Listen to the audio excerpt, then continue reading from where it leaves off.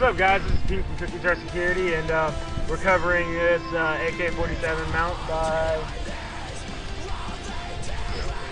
don't think there's a brand. There's not a brand. Well, Made in China. Made in China is the brand, and that's what you got, guys. It is model A50 is what I'm guessing, and it says here for A47 electric gun series. A47 because of Airsoft, not AK because copyright stuff. No one under 18 is allowed to buy it either. Anyways, we've all heard that one before, haven't we? Anyways, alright, so it's going to come with a pack of 3 screws. I'm not sure why 3. There's going to be an installation video after this, and it's going to be Donut right here showing you how to do that. And all of this AK-47 stuff actually belongs to Saint behind me. And so, ooh, that's not good. 3 screws. This is a metal base, all metal, pretty solid, holds up well. You can use it as a musical instrument in between games. You know, do whatever you want. 2 screws in here in the bottom, and you'll see what those are for a little bit later. Again, made in China.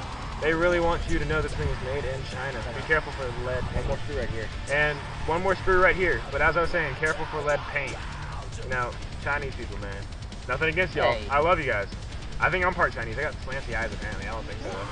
It's really lightweight though. It's lightweight, but it's sturdy. I can't bend it. I can't move it. It's pretty good. So, Donut here is gonna kill himself.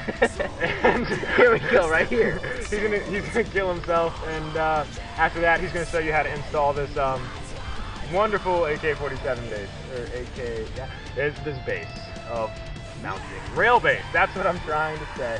And if you saw our cameraman right now, he is about as red as the red light showing me this thing is recording. Anyways. Alright. Alright, let's go. Alright, here we got Saint's rifle. I don't know what brand it is, but it's a normal, it's a CYMA or China, whatever you call it. AK-47, and it should fit if it's a normal length one. The CQB ones won't fit. They have, the way you know, there's 2 screws down here, and you have one at the front of the sight. Pretty simple. When you get it, you'll get it in this box. The rails itself. God.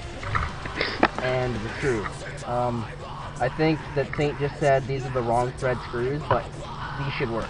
If not, these are probably longer. But we're gonna find out. Just cut out the box. Right till the time of life.